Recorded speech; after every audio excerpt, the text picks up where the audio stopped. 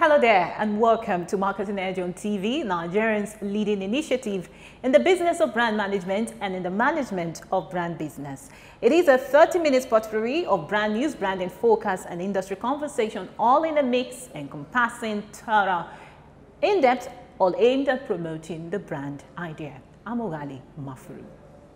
It's insightful, it's exciting, it's enriching. It's Marketing Edge on TV, a half-hour TV show on the business of brand management and the management of brand business. Marketing Edge on TV is a potpourri of juicy and exclusive industry news on brands, advertising, media, PR, branding focus, industry conversation, and the entire gamut of integrated marketing communications business.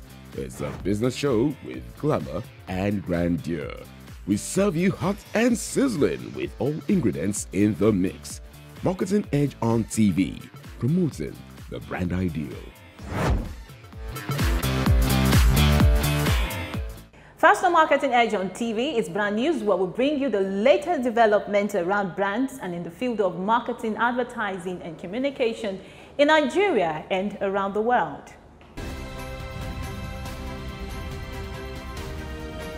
Now on brand news. The much-anticipated Marketing Edge Quarterly Virtual Summit held last week with a call on brand managers to create worthwhile experience for their target audience along consumers' journey. The event, which had top industry players, intellectually renowned practitioners and seasoned academia in the field of advertising and marketing, gave insights into how to win the reluctant consumer in the digital era and how to merge the traditional media and the digital media for the optimization of marketing campaigns.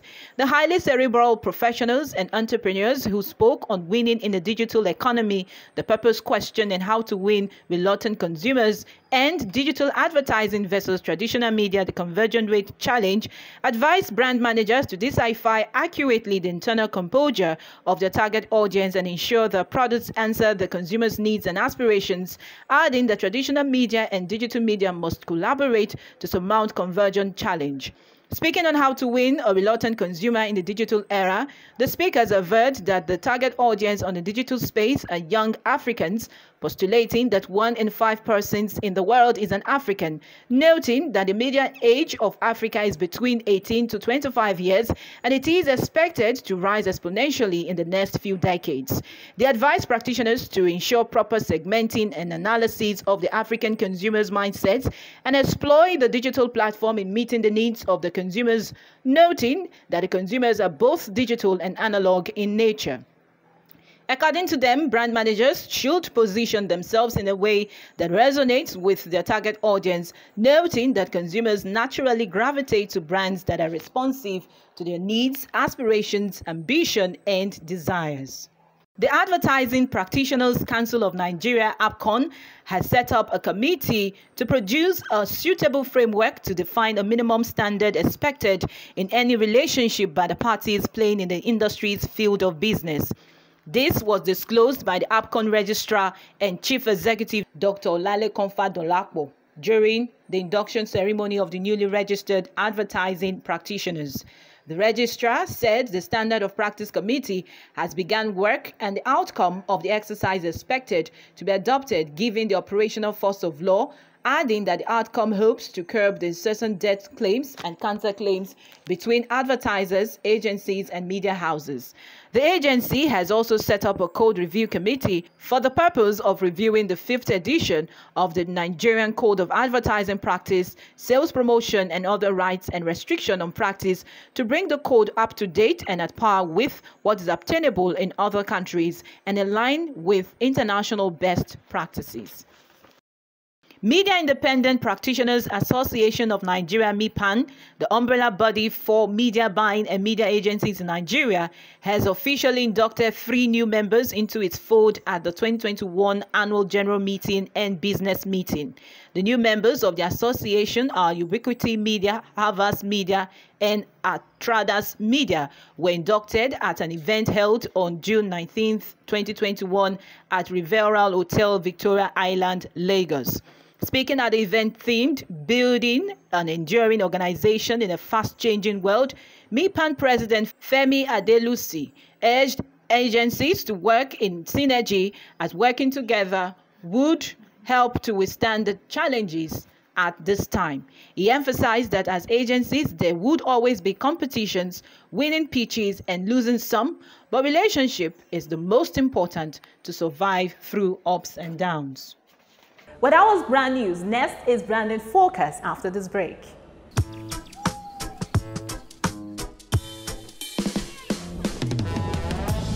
Here today, gone tomorrow. 'Cause you're volatile like the water, and you promise what you don't know. Sometimes it's right and then it's so wrong. Them go do like say them wise, will promise you the world. My brother, all now worship. Up all on no be open eye. I see no feel water, I can't be letter.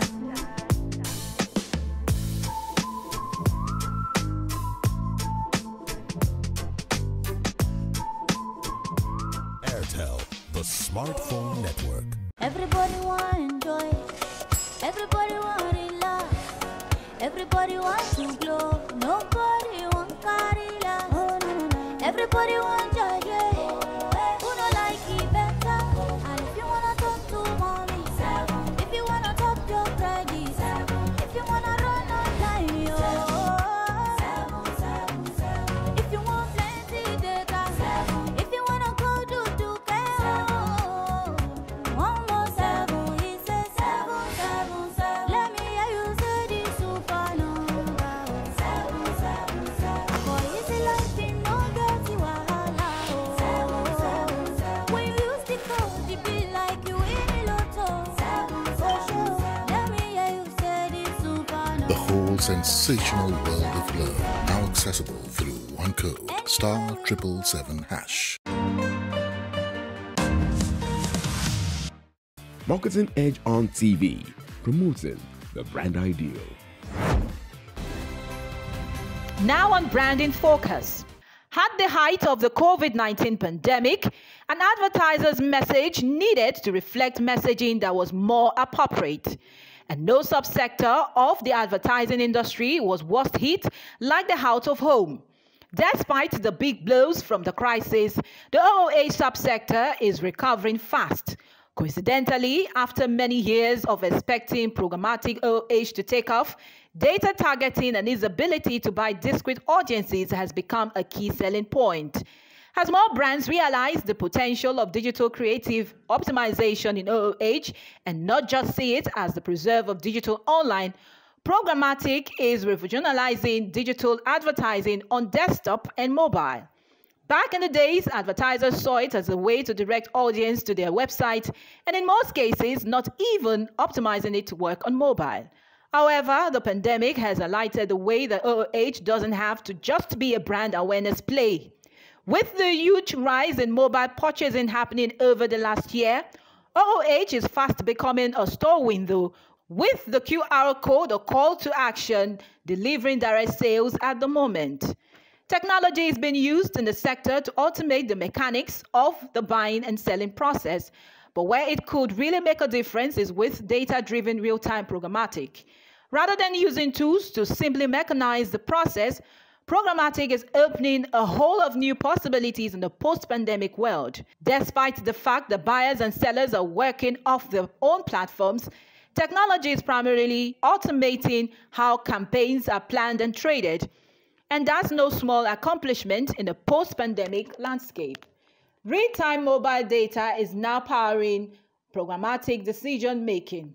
In the new world, while programmatic is empowering buyers to target the right audiences on the right screen at the most appropriate moment with the right creative, technology is also opening up the medium to new advertisers and new forms of advertising.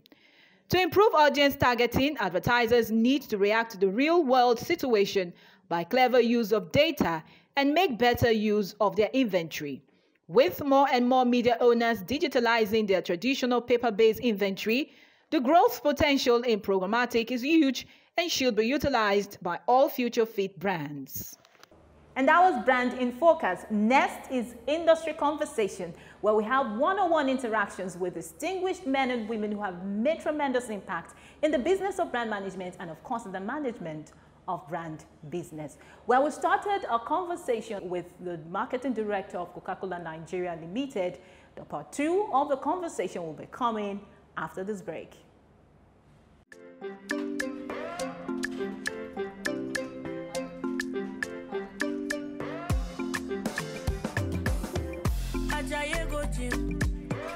You won't go shake your body. Instead, they make it calm down. Eat the farm say sabi.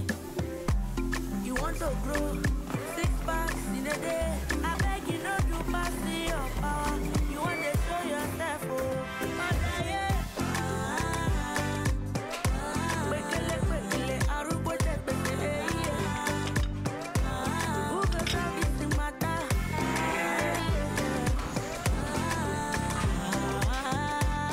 Whatever your size, find it with the new Airtel data plans. Dial *141# now to get the plan that suits you.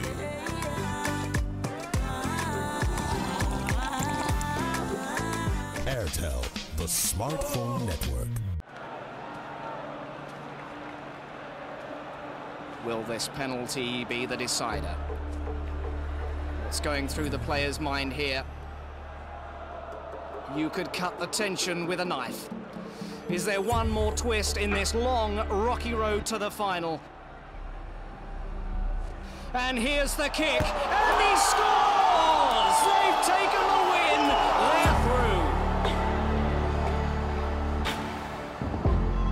through. Don't worry, my boy. There's always a next time. Yes.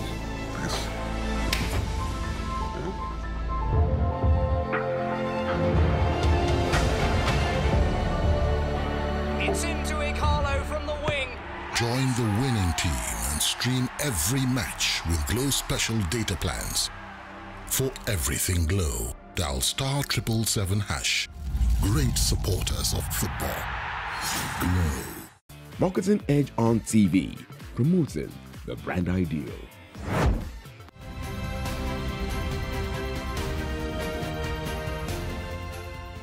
Let's talk a bit about COVID-19 pandemic. We know for certain that there have been some disruption in the way businesses, operate as a result of COVID-19. Now, how would you assess holistically the impact of COVID-19 pandemic on Nigerians' economy in 2020 and, of course, on FMCG industry in particular? Yeah, thanks for that. I think if you look at the macroeconomic situation in Nigeria, as a result of COVID, I mean, we did slip back into a recession just because, again, you don't have a lot of growth going on. We had our fair share of lockdowns at the beginning, and I think it's been topsy-turvy. At the very beginning of COVID, people were uncertain, so people went out.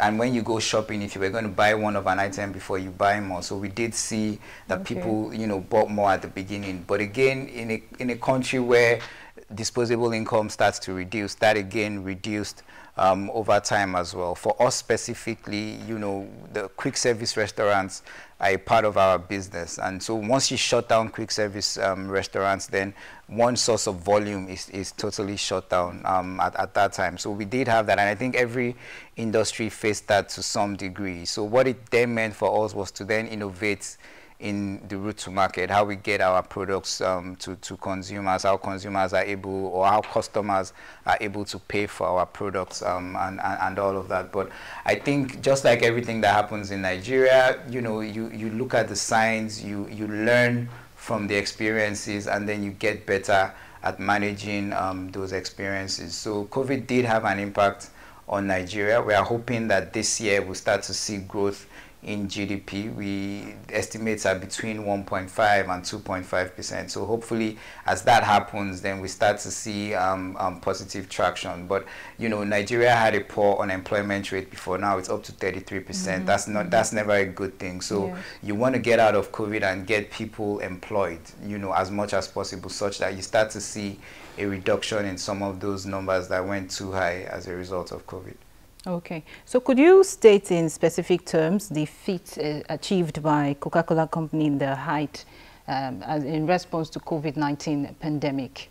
Yeah, I think, I mean, like I said earlier, making a difference is critical to us as a company. And so some of the things that we did were, first of all, we partnered with the Red Cross. Again, the Red Cross being globally known for being able to step into things like this, we did make our significant donations to the Red Cross at that time, you know, invested in communicating the pandemic, what people had to do, as well as relief. Our customers are critical to us. They are big elements or life source of our business, and so we did also then provide, you know, up to 200 million, if I remember correctly, to our customers to make sure that they were, you know, pandemic ready, and they were able to run their businesses during the pandemic as well. So along with our bottling partner MBC, there were a lot of those kind of initiatives just to make sure that we contributed our own quota to what was happening at the time. Okay. So what are your projections for the year 2021, seeing that there's a bit of positivity in the air and businesses are beginning to, you know, come back to operation? What would be your projection for the year 2021? 2021 is the year the world defeated COVID. You know, if 2020 was the year of COVID, so okay, that's again a positive thing. You know, you check with consumers and everyone is tired of having stayed at home, and everybody is eager to get things to get back to normal. We know that there's some vaccination in Nigeria. It's still low. We hope that that continues over the next couple of months, just so that we are comfortable and confident for people to come out. So 2021 is an exciting year. We see positive signs, and we want those positive signs to continue. We know that there are always going to be conversations around insecurity, around infrastructure. We are hoping that all of that, as we start to come fully out to 100%, you know, starts to go away. So, you know, it's an exciting year. We are excited. Like I said, this year Coke is 70 years in Nigeria. So for us as a system with our bottling partner, it's a big year for us. So the year is already looking good. We're almost halfway there. Yeah. And so we're excited about what the rest of the year is going to bring just before getting into 2022. I'm excited for you too. Well, what should Nigerians be expecting from Coca-Cola's sustainability and social responsibility initiatives this year and in the future? Like I said, brands done sustainably is a big part of what our company stands for, you know. So for sure, it's really, first of all, about how we look at sustainability. So waste, you know, and managing waste and managing plastic waste especially is a big part of that. Women are a big part of our sustainability initiatives. We had a program globally to have 5 million women empowered by 2020, and Nigeria was about 450,000 of that 5 million effort globally. So for us, Nigeria is a big part of that. If you look at our value chains and you look at our partners, women are really the ones who carry the business. About 67 to 70% of our customers are women. So we do take that seriously, and that's a big part of our initiatives. Water is also a big part of what we do. We use water in our products, and therefore we have a responsibility to replenish water and, you know, put water back in there. And so for us, there's quite a lot that we have from a sustainability agenda part. From a marketing perspective, it's really how we incorporate that into our brands. We know that the generations that are coming are going to be more critical about companies like ours, are going to be critical about what brands stand for. And therefore, we know that building sustainability into our brand plans is critical for the future. So we have taken steps like on Sprite, where we have moved the bottle from green to clear to make sure that the brand can start to be, first of all, recyclable 100%, and then we can start to claim those and then show steps along the journey as we move on as well. So for us, incorporating sustainability into our brands from a marketing perspective is a critical thing as we go forward. And I see that part of your sustainability initiative is a World Without Waste initiative. Yes. Where you hope to ensure that you achieve 100% recyclable packaging by 2025. Yes. How have you been able to lead in that conversation in the industry to ensure that this is followed through? Yeah, I think the first element for us is design. And so I talked about Sprite earlier. You know, we know that a clear bottle is more recyclable than a colored bottle, and so it's a big initiative for us to take a brand that has existed for so many years in a green bottle and turn that into a clear bottle. So again, that's one element of our pillars that we use. The other one is collection. Okay. That's the biggest challenge that we have in Nigeria, just being able to collect the plastic for people to make them into something else, to be able to be recycled. And so we do have a partnership, which is our third pillar, with the Food and Beverage Recycling Association. It's known as FBRA, and the plan is to collect, you know, we have a strategic plan for collecting up to 30% of all of the plastic that is used, you know, in the first phase. And then of course you have other phases that get us to a goal of a 100%. So what equity height are you foreseeing for Coca-Cola brand in the next, say, 5 or 10 years? Coca-Cola has existed for 135 years, you know, and like I said, in Nigeria for 70 years. And therefore, as far as equity of the brand is concerned, the brand has a very clear purpose, okay? And the purpose of Coca-Cola is to unite people, or uplift people to unite and bridge divides. And if you look at the world today, there are a lot of divides everywhere. Even in Nigeria, there's always different opinions, and the idea is really for the brand to be at the center of bringing people together, you know, and because that is a global consumer insight, it's universal. Therefore, the brand will always be able to build equity on those platforms. When you think about Coke, you think about the color red, you know, you think about football, you think about music, you think about Christmas, you think about happiness. We have built memory structures with the brand over the 135 years, and those memory structures will exist, and so we will continue to build new memory structures into the digital age. So as far as equity of the brand is concerned, we expect the brand to continue to be one of the most loved brands in the world, one of the most popular brands in the world. The great thing about this is, you know, there were people before us, we are there, and there will be people after us, because the brand will exist forever. Okay, so you talked about competitions and football while you were talking about responding to the last question. Well, I found out that Coca-Cola partners Nigerian Football Federation as official soft drink. I see that that's a strategic way of promoting your brand. Can you harp on the reason behind that idea, using soccer, for instance?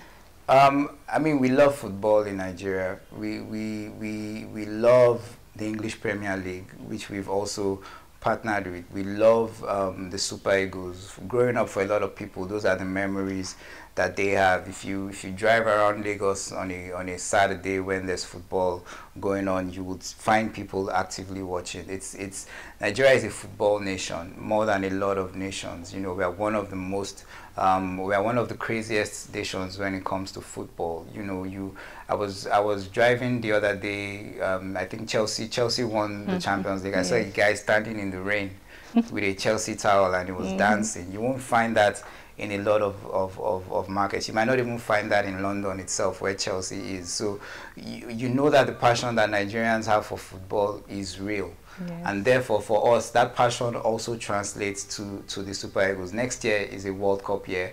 The World Cup is in Qatar. There will be a Nations Cup as well at the beginning of the year. And so we know that the Super Eagles are also a great team. They have achieved great things in the past. We know that they will achieve great things in the future. If you look at the players in the team now, where they are playing, how they are playing, you can almost sense what's about to happen, starting with the Nations Cup. I am a fan of the Super Eagles. We are very optimistic about that. And so we have a strong partnership with the NFF. And really for us, it's every year. It's the friendly matches. It's the big World Cup years. We are a big fan of the Super Eagles because our consumers are a big fan of the Super Eagles. And so for us, it's really to always follow the direction of the consumers. And if the consumers love something, then we have no choice but to love it as well. Yeah. Thank you very much for being with us on Industry Conversation. Thank you, Ogari. Thank you for your time. And that's it on the Industry Conversation. We've been speaking with the marketing director of Coca-Cola Nigeria Limited. I'm sure you had to, you know, put certain things on hold to be with us on Industry Conversation. And that's it on Industry Conversation. I need help, so please go to the market and get me everything I need to cook this food. Get my pepper and get my onions. I'm waiting. Do you know how to buy pepper? Do you know how to buy dashi? You won't even let my mother come and stay. I need help.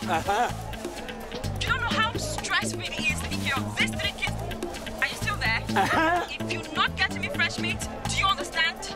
Okay, I'm at the Can meat. you switch to video call, please?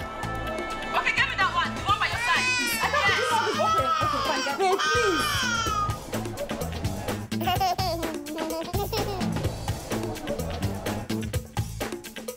Where do I buy all these things now?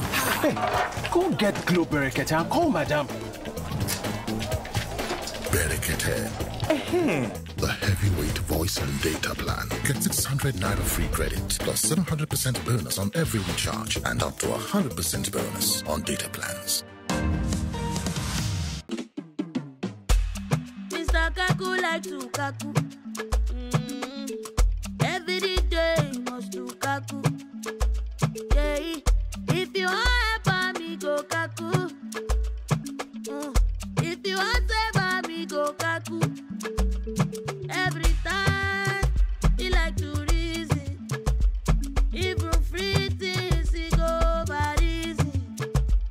Glow is there for you in every season. You don't have to over easy. Glow, berekete, glow, glow, orekete, glow, berekete, glow, glow, orekete, glow, berekete. You don't have to be a Mr. Kaku when it comes to data. Get a Glow MiFi for 12,000 Naira and get up to 60 gigabytes data free. Marketing Edge on TV, promoting the brand ideal. Well, that's it on Marketing Edge on TV. Do well to join us again for another interactive and insightful time of the program. Same time next week. I'm Ogali Mafru. Do have a wonderful day.